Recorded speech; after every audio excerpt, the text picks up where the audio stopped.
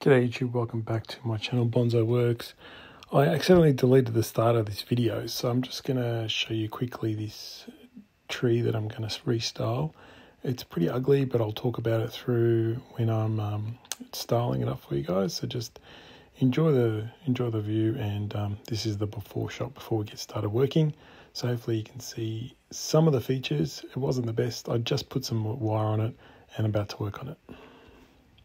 So I've wired pretty much all the main branches on the tree. I've actually just anchored the trunk onto the pot just with a bit of wire because it was just moving around a little bit too much. What's happened is the deadwood's on one side, so the roots have only formed on the live vein side, which is probably, that's why it's causing it to rock a little bit. So I've got to use that into my design, have a think about making sure I remember that the roots are more on this side, just control where the weight is of the tree. It's all wired. Dead wood on this side, but I'll just clean that up so you can see it a bit more. But let's see how we go about styling the tree. Now I probably just want it to lean over slightly this way, so we see a live vein and a bit of the dead, so a bit of both, just to give it some interest. And then I want to try and compact this tree. Let's see where we come up with. Now I have got very heavy wire on it, and it has had some bend work before, so that's a good sign. So this is the top. I want to see where that ends up. Not sure if that will be where it's going to be, but let's just play around with some stuff.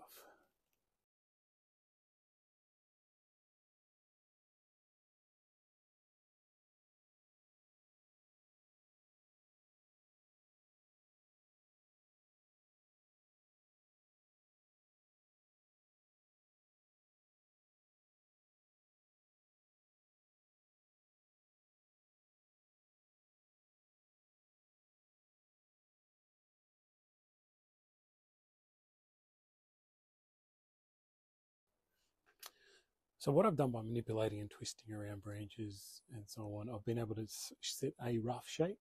And now I'll go about eliminating things that I don't want. Now I've noticed there's a really long branch here I'm not going to really use, so I'm going to eliminate that branch. I have put a heavy wire on it, so what I tend to do is if I want to use it as a gin, I can, or just cut it right off. So I might, in this case, I'm thinking I might, let's have a look, see if it would blend in. Probably doesn't need to be there, so I'm going to cut it off. But I'm going to leave a bit of a stub because I have wired it another branch onto it and anchored it on. So let's just eliminate it. Now we'll use it, just use it as a cutting. Everyone asks me about cuttings. It's like I don't treat them anything special. I just put them in, even you can leave the wire on it if you really want. But just I shave it a little bit more on the end. Just shave it down a little, like just, how do I'll show you this. Just shave it a little bit off the cambium. Just take a bit more off the cambium and pretty much just put it in some soil and off it goes. As long as you keep it in the shade, that's all it needs. Make sure it's not in the sun, otherwise they dry out. So just slowly, just trying to eliminate branches that I don't need. It's a little heavy too at the moment with this small trunk. I need to thin it out a bit. I have a really big heavy branch in here that I'm not sure I'm going to keep as well. Let's see how it's been twisted around to create some sort of side branch here. I'm thinking it's probably not needed. I've got a lot of foliage here. Now the top now has come from up here into a side branch. So this is the branch that it is right now. So right in here, I don't think I'm going to keep all of that. I'm going to keep, or I'll probably have to just look at if I'm going to keep this branch and if I'm going to eliminate it, because it is too much. It just doesn't need to be there kind of thing. So I'm going to try and work on what I need now and what I don't need. So, and then I'll put everything in place and we'll see how it looks.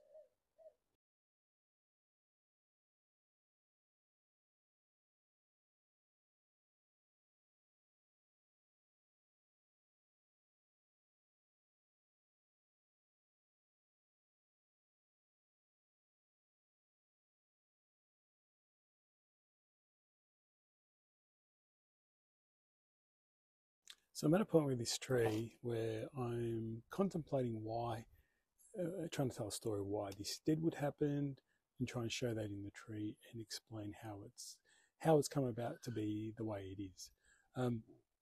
What I'm going to have to do is I really can't have all this huge foliage on this side when there's some deadwood on this side. I just don't see the value. Like it really throws it out. I mean, I can twist it and convolute it, which I've tried, really push it all the way in, but it still doesn't look right. So I'm going to gin all this, or gin most of it, and have a bit of a deadwood feature coming out of the tree wide up. Also, I've got some of these smaller ones I was trying to put in place, trying to put in this area. It still doesn't look right. I like the tree more on this side with a bit of foliage this side, trying to create some sort of interest on this side of the tree, something happened to this side of the tree, and try and tell that story. You know, you can't have all this deadwood on here and still healthy on this side. I don't know. You can, but I just want to tell a story, I guess. So that's what I'm going to do now. I'm going to unwire. You can see me unwiring it anyway, to get a better look for a tree, better dynamicness, and so on. I will wire the rest of the tree as well, wire it all up and finish and stylize it. I'm also going to repot it into, if I've got a pot for it, I will put it in a bonsai pot. The issue is that it's moving around a bit too much because the roots have only developed on one side of the tree, the live vein. This dead wood has gone down this side of the tree, and also there's no roots onto that dead bit. So the roots are only on this side of the tree. So that's the other reason why I have to probably try and repot it into something. If I've got a pot for it, I will put it in a bonsai pot. Otherwise, it goes back in a plastic pot of some sort. But I'm just going to go ahead and gin this off.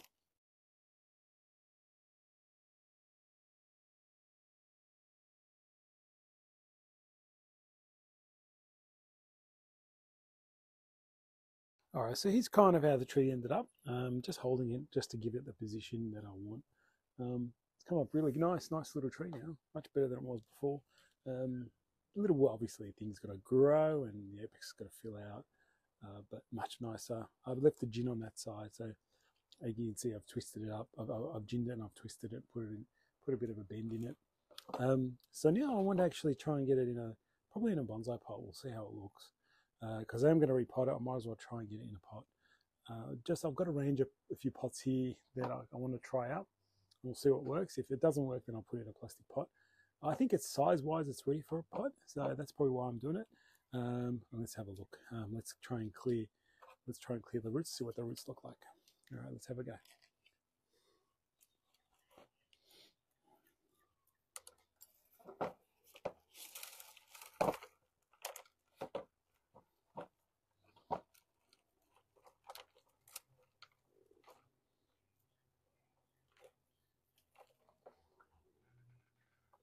Now I tend to try and work my fingers into the soil to try and dislodge the roots rather than going too harsh. Now, the good thing is I've left the soil to dry off a bit, so it falls off a bit easier when it's a bit drier. So it should be fine. So it's just falling away nicely. Now you can probably see the sphagnum moss still. See how there's sphagnum moss still in there, just falling and breaking apart, which is good. Just get this all done. Now I'll show you the deadwood's pretty clear now. You can see it quite clearly there. See how it's nice. It was a previous old trunk. The live veins on this side, the roots are on this side. So I'm going to try and maybe spread the roots a bit more to stabilize the tree in the future. So you want to try and eliminate any issues now rather than later. So that's my job. I'm trying to also dislodge a lot of the sphagnum. It's pretty dry too, which is good. So it means I can actually get rid of it quite easy. If it was wet, it would probably be a bit too sticky. Just giving it a little comb and it just falls apart. You probably see the little dust particles go everywhere of the sphagnum. Now let's look at that. That's an ear layer. There's so much roots. There's some nice heavy roots as well. We've got a few nice heavy ones as well, so that's good. But yeah, it's pretty much dominantly on, this side of the pot. So let's see what we can do in terms of repotting. Well, there's a fine amount of roots. Like we can get it in a fairly small pot, which is good. You see some nice heavy roots in here.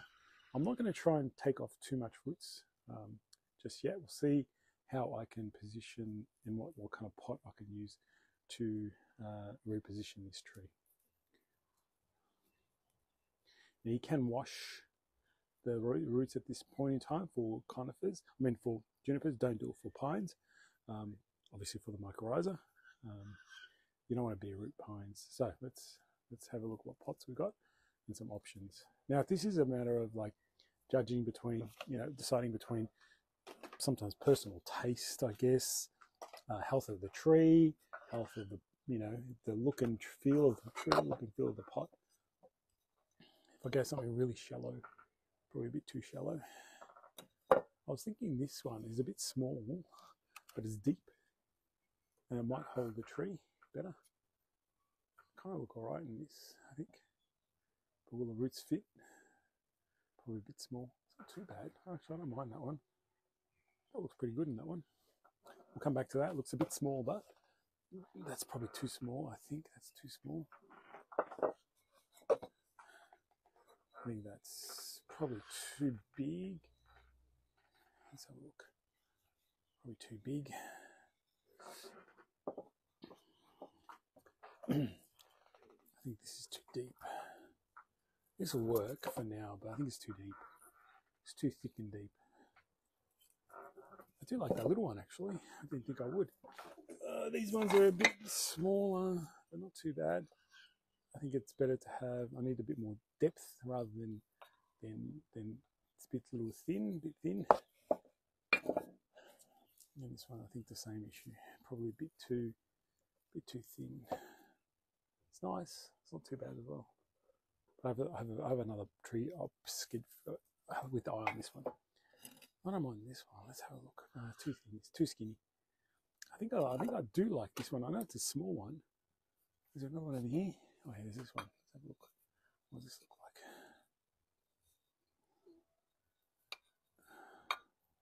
That's pretty good too.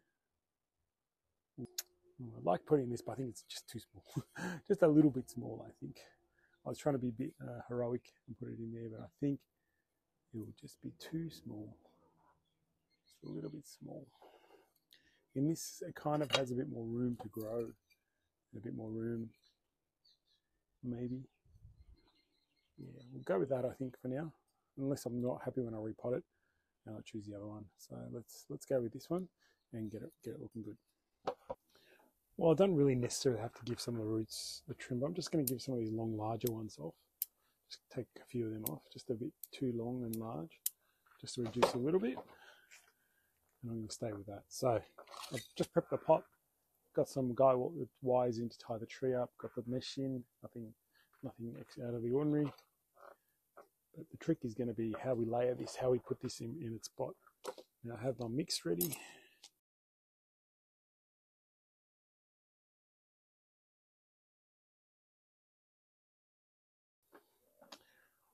All right, there you go, guys. From pretty much a really ugly piece of stock to now a lovely little miniature bonsai, mini bonsai shohin, almost shohin style, almost shohin size, in a pot that I think is still a little bit too big.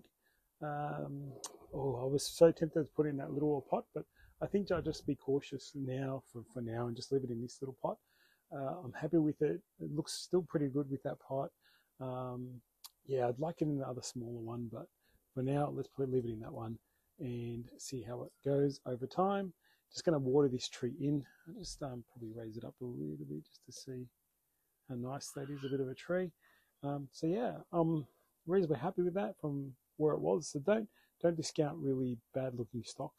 You know, with a bit of wire and imagination, you can really create something quite interesting and unique. I pretty much won't touch this for a year now.